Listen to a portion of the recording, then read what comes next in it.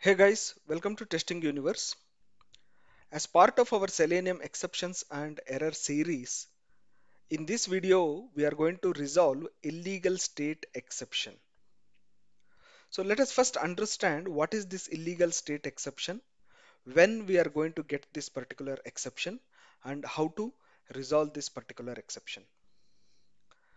So we'll be getting illegal state exception in all these different 5 scenarios.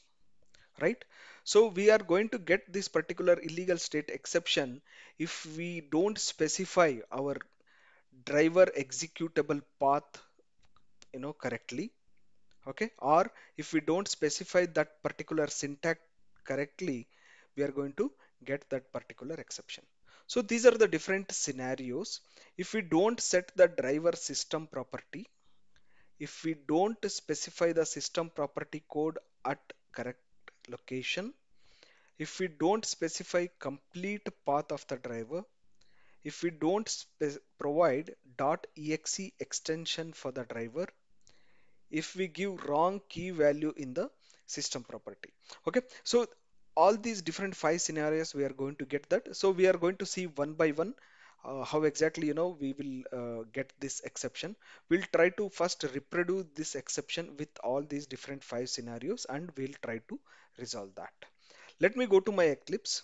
So if you are a fresher or if you are an experienced guy, you would have encountered this exception multiple times, and we'll be doing that particular a silly mistake, I would say, or it can be a small mistake. Even when I was in my initial days of Selenium, I have done this mistake. So as soon as somebody will ask you to write the code, or uh, when you are writing your automation suite, you will directly go ahead and write webdriver is equal to new Chrome driver.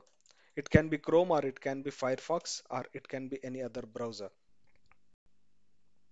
So I'm going to import org OpenQA WebDriver and then even Chrome driver. Okay, and then once you initialize the driver.get, and I will be providing my URL. Right? So this is how we will start writing the code. At the end, when we try to execute this particular code, let us see whether it is going to execute or not. See, it is not at all launching the browser.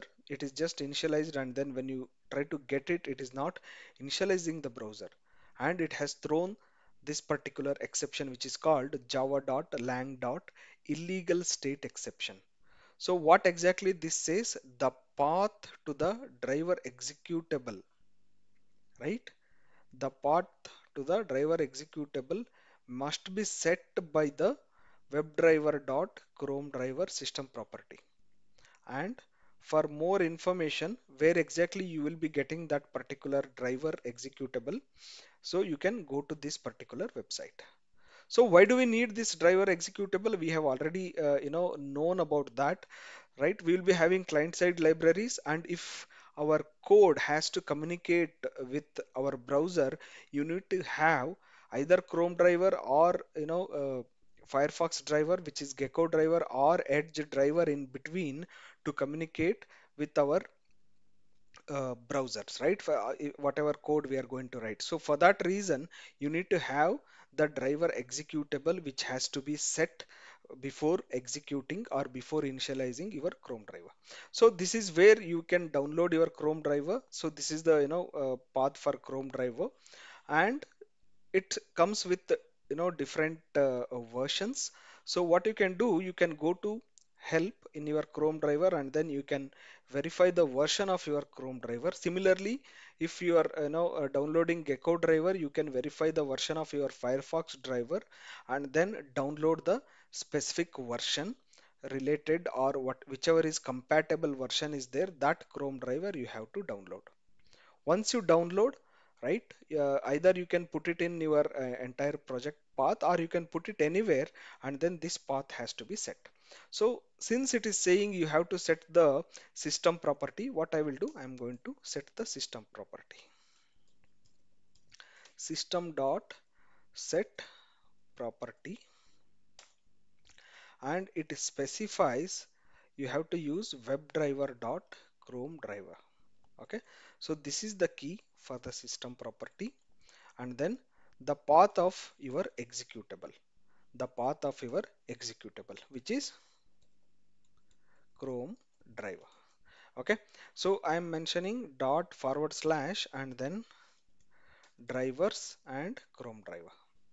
This is where dot means it is in the current project directory, and drivers is the folder I have created, and inside that I have Chrome driver, and I will be setting this particular system property.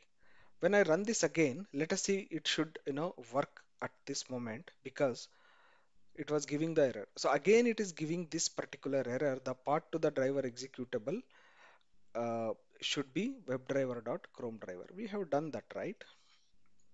We have done that, but we have set it after initializing the Chrome driver. So this is the second point in our this one. If we don't set the driver system property, that is the first point, we are getting that exception. If we don't specify the system property code at correct location, what is the correct location? First specify the driver system property code, and then you have to initialize the Chrome driver. First you have to specify the system property code, and you have to initialize the Chrome driver, right? So this is the flow you have to follow. First Chrome driver path, and then you have to initialize the driver. It can be Chrome driver or it can be Edge driver. At the moment we are dealing with Chrome driver, that's why I'm telling Chrome driver. It can be any driver. So now I have set that, so let us run this again. It has not run at this time also. It is giving illegal state exception. The driver executable must exist. See here, the error is changed now. The driver executable must exist. So you have set the webdriver.chrome.driver property, but the driver executable is not found. Executable is not found. I have given Chrome driver. Chrome driver is existing here. Chrome driver.exe, right? But I have specified here Chrome driver, so it should work, right? No, you have to specify the extension of that particular driver executable. This is only in Windows. In Mac or in Linux, you don't have to specify that. So that is our, if we don't specify the complete, okay, that is our provide the exe extension of the driver. That is the fourth point. If we don't specify exe, then you are going to get this particular error message. The driver executable must exist. This is a different error message, but it is also an illegal state exception. Okay, so that's the fourth point. The third point is if we don't specify complete path of the driver. For example, let us see, instead of putting dot, right? If I simply don't mention the dot, or by mistake instead of drivers, I have mentioned driver and then Chrome driver. At this point also, we are going to get illegal state exception. Let me run this again. You can see here you are going to get the same exception. The driver executable must exist, right? And it is giving this particular path. It should exist, but it is not existing. So everything looks good here, but at some point here you have mentioned driver instead of drivers.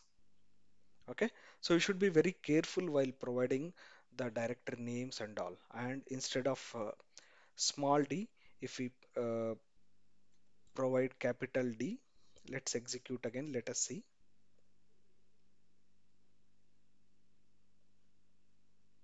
So this time it is taking. Okay, right. And that is the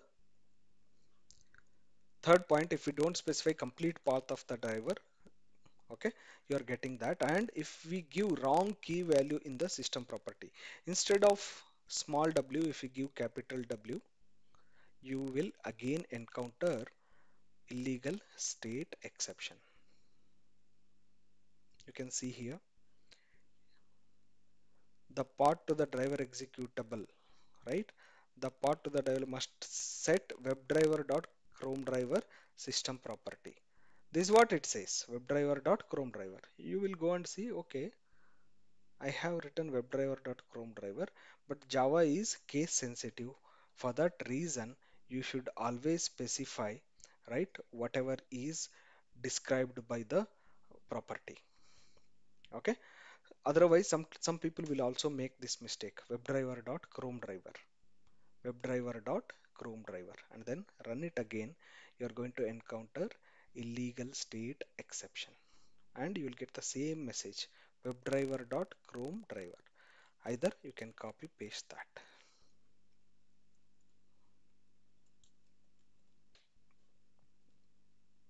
Okay, so in all these different 5 scenarios, you are going to get illegal state exception, right? So you should be very careful, because what happens, this is a plain script. In one script only I'm showing it here, but in when you write your entire framework, right, the initialization of the system property would have been done somewhere else, and then you might be initializing the WebDriver driver is equal to new Chrome driver somewhere. Or what happens, you will have some init method,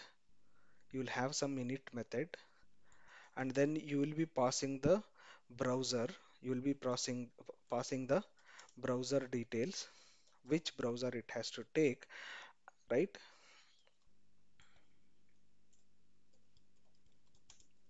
This is just an additional one. When we deal with frameworks, the structure will be different.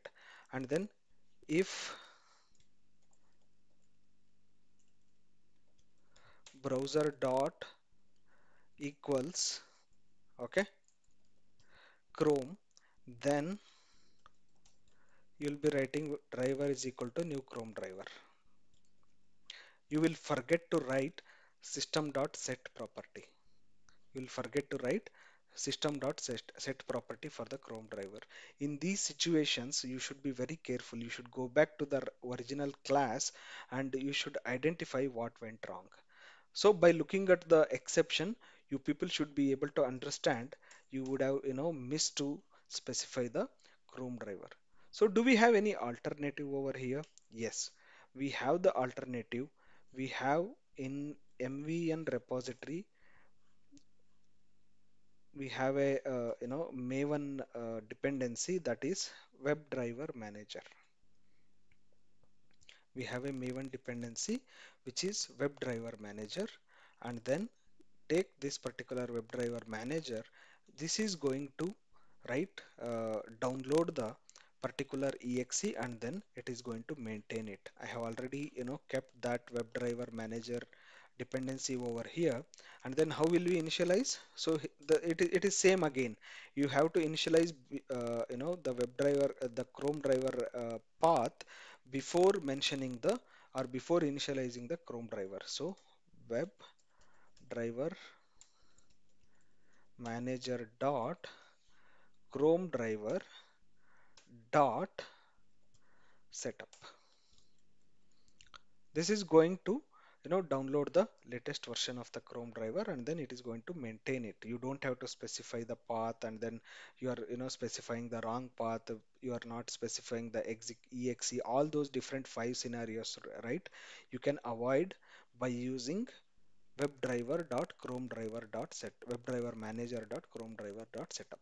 But in few of the companies, they may not allow this particular WebDriver manager. So in those scenarios, you should be very careful in handling the right path and all these different 5 scenarios. I hope this video is very informative for you guys. If you like this video, please follow us in all these different channels. Thank you so much for watching.